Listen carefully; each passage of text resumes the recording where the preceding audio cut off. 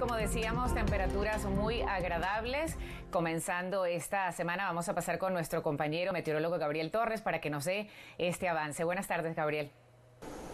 Muchísimas gracias. ¿Qué tal? Como siempre es un gusto saludarles en este lunes que estamos arrancando nuestra semana laboral y estamos con un patrón de temperaturas templadas aquí en nuestra región. Afortunadamente ya no registramos niebla densa y nos mantenemos ya con un cielo despejado. De hecho, vean nuestra imagen de satélite visible GOES Este. Esta prácticamente representa esa nubosidad que poco a poco estamos viendo cómo se retira hacia el área de Cameron, Giddings, Lagrange. Eventualmente ya estará llegando al estado de Luisiana. A esta hora, pues desde las 3 de la tarde las temperaturas se han mantenido en el rango de los 70, 75 grados, especialmente para el área de Horseshoe Bay. Ahí nos mantenemos en los 73, 72 para el área de Llano, 69 para el área de Lampasas, mientras que Cameron y Giddings están registrando temperaturas en el rango de los bajos 70. Atención, porque se avecina otro sistema frontal. Este frente frío estará llegando para mañana por la noche. Especialmente se sentirán las temperaturas muy frías para el jueves y el viernes hasta el punto de congelación. Más adelante estaré hablando en detalle de eso. ¿Qué le parece si a esta hora nos vamos de inmediato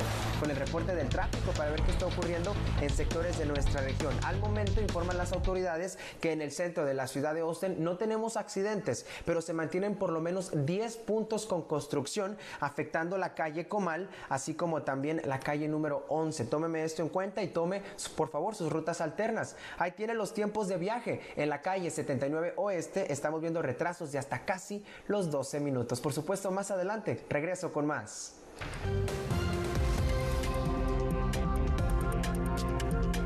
Buenas tardes, amigos de Univisión 62, gracias por estar en sintonía. Como siempre es un gusto saludarles. Vamos a iniciar de inmediato con la información meteorológica y comencemos echándole un vistazo al índice de calor, la temperatura de sensación, lo cual es la temperatura combinada con la humedad. Estamos con un patrón de temperaturas muy templadas, muy agradables, no se siente ni tan frío ni tan caliente. 76 grados en el área de Austin, 73 para Georgetown, 69 en el área de Lampasas, mientras que Cameron se mantiene en esos 73 grados. Hablemos de lo que podemos esperar porque se avecinan cambios significativos para nuestra región. Primero que nada es importante que sepa que ya no estaremos registrando la posibilidad de lluvia, al menos no para esta semana. Nos mantendremos con un cielo despejado. Un frente frío se avecina. ¿Para cuándo? Para mañana, especialmente por la noche. Este sistema frontal nos estará trayendo temperaturas sumamente bajas. Nuevamente vaya sacando la chamarra, el abrigo, especialmente para el miércoles, jueves y viernes, porque créame que lo va a necesitar, especialmente también para los pequeños camino a clases. Ahí tiene nuestra imagen de satélite radar a nivel estatal. Podemos apreciar cómo ya